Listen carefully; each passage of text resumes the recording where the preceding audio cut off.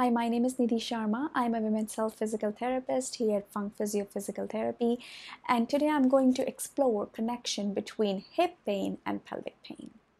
I see women very often and men in my clinic who report that they have hip pain for a long time and have developed pelvic pain, vaginal pain, pain with intercourse, tailbone pain now, or that they have pelvic pain for a long time and are starting to develop some hip pain. Patients often think that this is coincidence because they're separate joints, separate areas. They often go to an orthopedic physical therapist for their hip pain and a pelvic floor physical therapist for their pelvic pain. You actually need to see somebody who can treat both of these problems together because they are very, very related.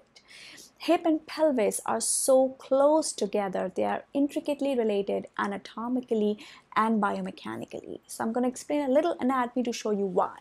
So this is the pelvis, this is the spine, pelvis on both sides, this is the bone in the back, and if you can see, this is the thigh bone. So this would be the hip joint. And you can see hip joint is a ball and socket joint. So the ball is formed by the bone of the thigh and socket is formed actually by the pelvis. So if you think about it, mechanically, anatomically, half of the hip joint is actually pelvis and the other half of the hip joint is formed by the thigh bone. All of the muscles of the hip will attach to pelvis on the back side, or sometimes with the flexor and internal rotators on the inside. And now if we look at the pelvic floor in a different model, so we were showing you So I just showed you all the places that the hip muscles can attach on the outside of this bone, on the inside of this bone, on the back side of this bone. And if you see on the inside of this bone, the same bone, on the inside of this bone is this huge muscle called pelvic floor. So if you think about it, the muscles of the hip and the muscles of the pelvic floor are attaching inches, centimeters away from each other on the same bone. They not only share a lot of same muscle blood supply, nerve supply, they also share same ligaments. They share the same bone where all of the muscles attach to. Dysfunction or poor function due to impingement, due to labral tears, because of tightness, because of weakness of the hip joint will often affect the mechanics position of this bone. When this bone is affected, it will affect the pelvic floor on the inside. Same thing, after a long time of pelvic pain, the pelvic floor is affected and again affects the function and the mechanics of this bone, which will affect the function of the hip on the outside. When we treat pelvic floor, we always look at the function of the hip joints on both sides. You need good support and good strength of these joints for the pelvic floor to function properly.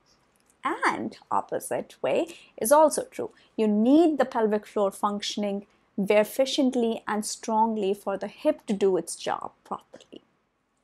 One of the many very common connections between the hip and the pelvic floor is obturator internus.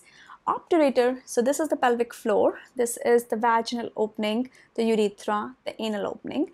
And if you look from inside, when we do an internal exam and we go vaginally, we often reach this muscle on the side. And if you can see, this is actually inside the pelvis. If you go inside the pelvis, you can see this muscle here. This muscle, which is inside the pelvis, can only be accessed internally, is actually a hip muscle. This is a muscle that turns the leg out at a certain angle.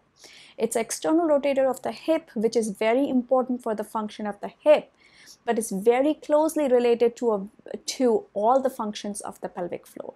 It also has a very important nerve passing by it, pudendal nerve, which causes vaginal pain, clitoral pain, and perineal pain in men and women. So a hip muscle very closely related to nerve dysfunctions and pain of pelvis. A pelvic floor dysfunction very closely related to causing you hip pain, groin pain, buttock pain, sciatic pain. So if you have both of these symptoms, I recommend you see somebody who can see you from both angles, who is an orthopedic specialist and a women's health specialist and can put two pieces together to treat you holistically and within the realm of pelvis and hip. Thank you.